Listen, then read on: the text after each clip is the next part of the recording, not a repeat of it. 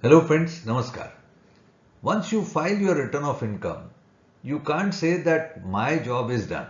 You have to wait and see that your ITR is duly processed by CPC also. CPC is the income tax department cell which is placed at Bangalore, who processes your returns which you have filed for the relevant assessment year. So if I say that for the assessment year 22-23, once you have filed your return, you have to duly check that that return is also processed by CPC. Nowadays, interestingly, CPC has started issuing certain messages which may appear to be a kind of threatening to the assessee also. I may be wrong in selection of my word, but this threatening term is used because sometimes CPC is saying that you are claiming a refund and you should be sure that your refund is correct. Now, what this message exactly is, how this message is generated by CPC, and how the assessee can respond this message to. These are the few points which are in my mind, which through this video I am trying to put up before you for the benefit of all. So let me directly come to the point and say that what is the kind of email which is being sent by CPC Bangalore, and particularly in those cases where the refund being claimed by the assessee. So CPC through its do not reply mail ID is sending, say on such and such date, such and such time limit, and the subject which is mentioned in this particular communication is response to confirm or revise claim of refund for the assessment year 22-23, and this will be sent by them to your official mail ID which is there with the CPC.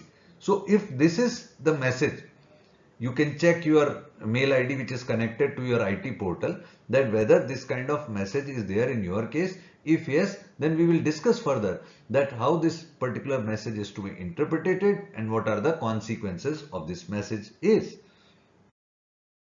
So now I am discussing the content of the email. In the content of this email, it is further written, dear taxpayer, it is seen that a claim of refund has been made in the income tax return for PAN so and so for assessment year so and so filed by you on such and such date. Your income tax return has been identified under risk management process. So this is important, sir. What they are saying, that one, you have claimed the refund, and the refund which you have claimed is under the risk management process of income tax department. So in this context, your confirmation is required on the following claim, deduction or omission in the return. So there could be three bases of this kind of intimation being issued by income tax department to the assessee, that either in the opinion of the risk management process of CPC, you have claimed certain deduction and you are therefore claiming a refund which they may not be prima facie understanding or agreeing to, or you have claimed certain deduction which they are presently dubious in their opinion, or there are certain omissions from your side while you have filed your return. Say for example, in form 26 says there may be certain income which you might have not reported in the ITR and you are claiming the refund. So they might be interested to look into this aspect, that since you have not offered your income completely, the present refund which you are claiming is right or wrong. So more or less, the whole concept of this kind of intimation is regarding this claim of refund. Now let me discuss with you the reason which is mentioned in the present case, which I have just picked up for the example only. Here to this assessee, the reason mentioned is, it is seen that you have claimed large exemption under section 10. Verify correctness in your claim to ensure consistency with the amount reported by employer in form 16. So sometime what happens, and majorly in the case of salaried paid persons, it is possible that the employer has not allowed certain deduction, has not considered them in form 16. While filing the return, the assessee claimed them. So when you are claiming them, first question arises, if the employer has not considered certain exemption deduction, can you claim them in ITR? In my opinion, no issue on that, provided your claims are genuine. So if such is the case for which you have received this kind of intimation, don't worry.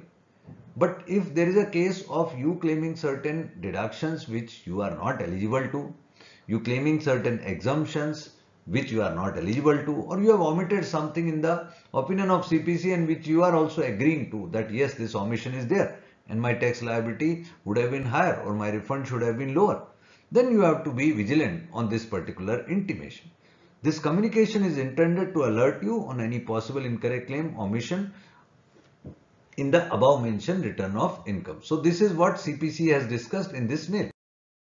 See further, the content of this email also includes relevant information in respect of your financial transaction is also available in the annual information statement under service menu in e-filing portal post login. Please check before submitting response in respect of communication to ensure complete and accurate disclosure of your income. So CPC is just guiding the assessee saying that you may see your annual information statement and other information which is available like that in form 26AS etc. before you give a final response to them. And if you make up your mind to give or provide final response, you have to go in e-filing portal, then go into pending action, then work list. There you will find an option response for refund confirmation, and you are supposed to select the either of these two options. One, the claim in my return of income are correct if you are sure that what you have claimed as a refund is correct. Two, I will revise my return of income to correct the amount of refund claim. This is a very important point, sir. Suppose after receiving this intimation, this email from CPC, you find that yes, there is something which needs you to file your return, a kind of revised return. So this kind of revised return is an important call for you, which you may decide based on this mail while you go through the data of your return. But if you feel that there is no revision required, whatever claims you have made in your return, the exemptions, deductions, etc. are duly verifiable, then you have no hesitation. You should have no hesitation to go and choose the claim in my return of income are correct. So finally CPC is saying please verify the correctness of claim made in your return of income filed and submit your response within 15 days of receipt of this email. And in case of any incorrect claim or omission, please revise your income tax return for the assessment year 22-23. Yet I have discussed this part, my dear friends, but that was a theory. Let me show it to you practically. Say for example, in the case of an assessee who is an individual, we open up the login. We have to go into pending action. Once you will click here, you will find the option work list. In work list, if you get this kind of message for your action, response for refund confirmation, this is the acknowledgement number which is pending since so and so date, assessment year. Now you are supposed to submit the response. This is your PAN and this is the refund which you have claimed. So you have to see that whether in your case it is a fit case for accepting that whatever claim of refund you have made is correct, or you are accepting that no, my refund claim has certain problem and I am wishing to revise the return. Only these two options are allowed to be selected in this particular process. Once you choose submit response option, you will get this thing: response for refund confirmation, your PAN, acknowledgement number, refund which you claim, and the assessment year for which this refund is under concern. Please select one of the below responses. The claim in my return of income are correct, or I will revise my return of income to correct the amount of refund claim. So this is important because once you submit the response, then this is a final view of yours. If I am again repeating, if you are sure about your refund claim, then this option should be clicked. If you wish to revise your return, but don't revise only under some pressure that income tax department is asking me to revise. No, you have to check that if you have due supportings to claim your exemptions, deductions, etc., then don't hesitate to tick here.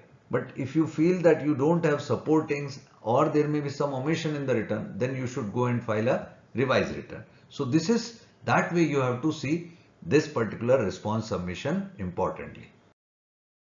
So finally, when you select out of these two options, you will get a message: response submitted successfully while following transaction ID. Response for refund confirmation has been submitted successfully for the acknowledgement number so and so. At the end, my dear friends, I would simply suggest that one should not be worried about this message if he or she is confirmed about the refund claim which they have claimed in their return. But if you find that there may be some problem, like you are not able to allow the verification of these claims which you have made in your return, you are lacking in terms of supportive document, or there is certain omission in the return, then you should avail the benefit of filing a revised return and revising your refund claim. If you are claiming a kind of revised return benefit, it does not mean that you are liable to pay any penalty, which is a very important point. In such a case, you may be liable to pay only the interest for the delayed period. However, there is no consequence in kind of you being liable to pay any penalty if you increase your income. So I hope this video would be certainly useful to you and you would get benefited through this. Thank you very much for being with me. Wishing you all the best. Jai Hind.